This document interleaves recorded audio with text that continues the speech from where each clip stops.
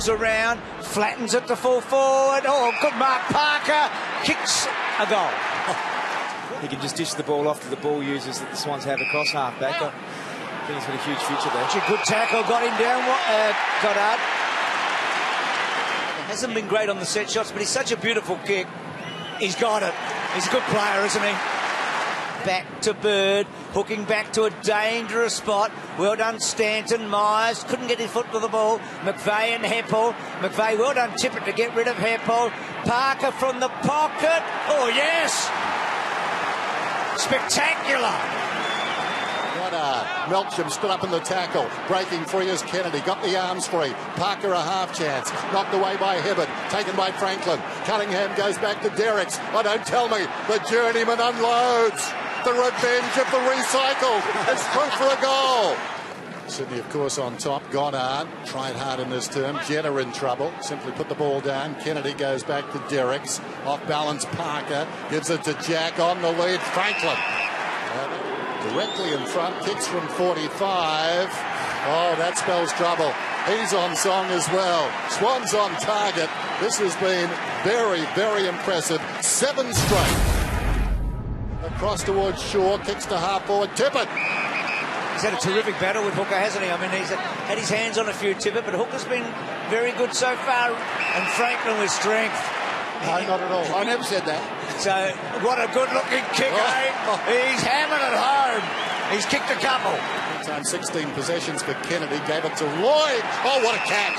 More a catch than a mark, that one. This for his 100th goal at this venue. And he's been a dead-eye dick tonight. He puts it through. This time that jump, boundary throw in. Just over 6 minutes, well done. It comes behind the pack and Hocking snaps a goal. So Bagley goes down the line. Danaher works in front, but jostled out of it. It's going to be a free kick, advantage is paid. Danaher finishes up with the foot, he runs and then kicks the goal. It was going to be his free kick, and he reaps the benefit. Smothered the Stanton kick. Zaharakis has been busy. Forward it goes to Watson, inside the forward 50 Ryder. You would think he should wilt after half-time. Such is the volume of work, and Ryder capitalises after the mark and puts it through. Fletcher brings it in then. High ball outside the defensive 50. Grundy over the top, knocked it down. Taken by Bill Chambers. Look away, hand pass from Kennedy. Long kick from Rampy. Long kick from Rampy. Oh, that hurts. So Fletcher to wind it up. A bit of an up and under. He's just hoping someone can take a mark. Derricks, well done. Well, in the pack, actually. Sends it inside the forward 50. Big leap Tippett. Certainly his timing not there tonight. Oh, it goes Goods. The hand pass comes from Hooker, taken by Bird. Oh, that hurts. Grundy. Ball spilling out. Watson here, the umpire's really hurt here in the middle of the ground. Collided with Melchesky. Parker. That's a move. No. Actually, that. Fair chance there's been the clash of heads. Clash of heads, really innocuous with a clash of heads.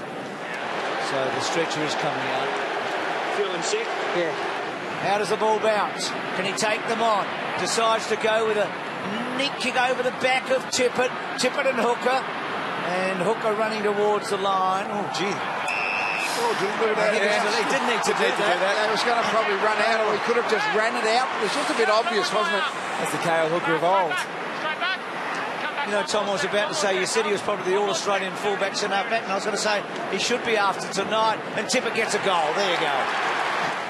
McGlynn, or rather McVeigh, gave it across to Hanbury. His kick to half-forward intended for Franklin. Oh, gee whiz, Hurley back in the wars again, and no free kick. Well, there were players, I think, between the man who was hit and the umpire Farmer. I don't think he could have seen that. There he is, yeah.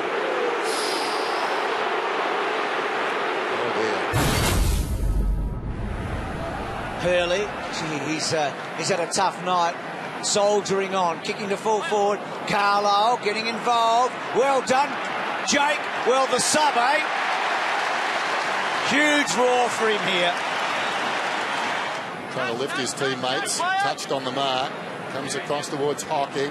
It was a well-weighted hand pass into the path of Hibbert, who ran onto it, and as a result, young Aylett can kick a goal. 40 metres out, decides against it, gives it to Bell Chambers, standing in the goal square. He was involved, it just kept going.